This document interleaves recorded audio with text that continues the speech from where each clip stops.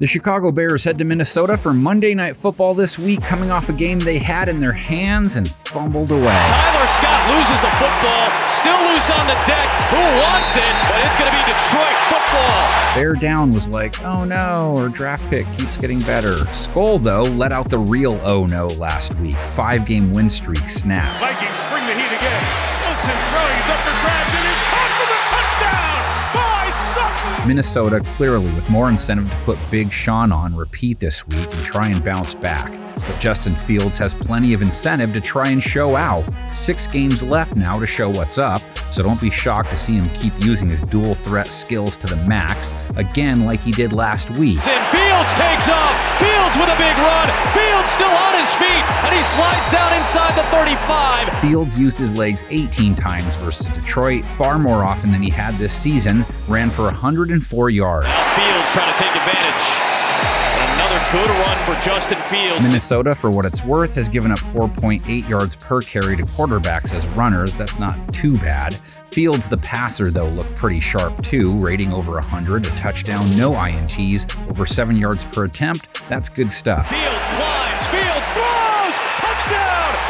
1-2 punch delivers. It's Fields to Moore for the lead. Only 169 yards, but still, it's the quality of the play that matters most. So, Minnesota is the #1 blitzing defense. Last week, though, defensive coordinator Brian Flores chose to dial it way back. Russell Wilson's numbers against the blitz were pretty good, but so are Fields' 92.7 rate against 5+ pass rushers, 4 TDs against them. Touchdown, DJ Moore! Fields has a 93.3 rating for the season, 12 touchdowns, 6 picks, but know what? He has the highest TD rate of any quarterback. Chicago just doesn't throw a ton. Late pressure coming, but it doesn't reach him. Throws downfield. He's got DJ Moore over the shoulder. 20.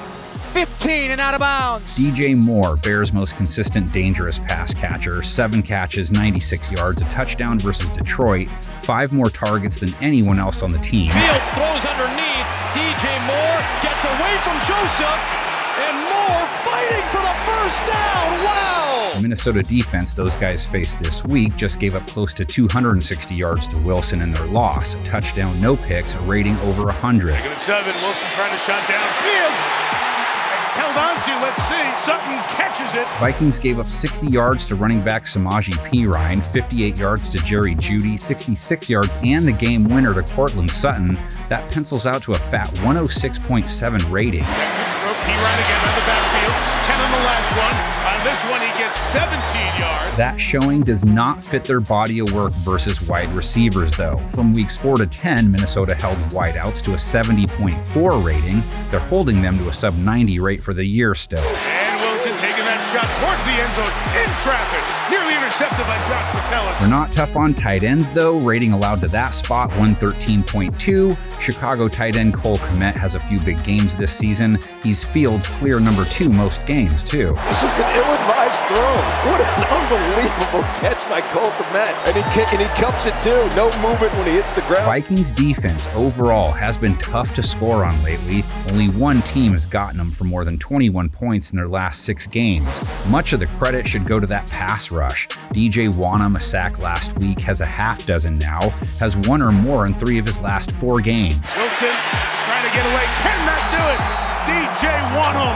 And the king QB hunter in the NFL, a dozen QB conquests now. Daniil got home again last week, a bag in 6 of his last 7 outings. In trouble, trying to escape and cannot. Few have escaped from Daniil Hunter this year. Fields doesn't have a game played where he didn't get buried at least twice. Play fake. Now here's a pass. If Fields can get it off, which he cannot. Brings us to the Vikings offense. Joshua Dobbs comes off his first rough game dressed in purple. Part of it was the pressure he had to deal with. Took 2 sacks, got hit 10 times. Dobbs pressured, can't escape Cooper, and he's brought down. His pass play suffered as a result. 80.3 rating, a touchdown, a pick, under 7 yards per attempt. Dobbs' arm hits it through. It's intercepted. It's McMillan. First and goal for the Broncos. In turn, none of his key pass catchers did too much. Jordan Addison scratched out 44 yards. Dobbs complete sideline, 1 short of the first down is Jordan Addison. Tight end TJ Hawkinson, 55 yards. Dobbs with the pump and a throw in the middle. Hawkinson again at the 11-yard line. line. Minnesota's line did give Dobbs time, and he pulled some rabbits out of the proverbial magic hat. It wasn't a terrible outing for him. Dobbs lofting, wide open to the tight end Oliver. Across midfield to the 46. But his receivers often could not separate quick enough versus a very tough Denver secondary. So could the Bears give him similar problems? Their secondary had its best showing of the year versus Detroit, picked off Jared Goff 3 times. That's first and 20, and Goff throws another one away. And this time it's T.J. Edwards. And Dobbs has Montez Sweat to worry about. He got his first sack as a Bear last week.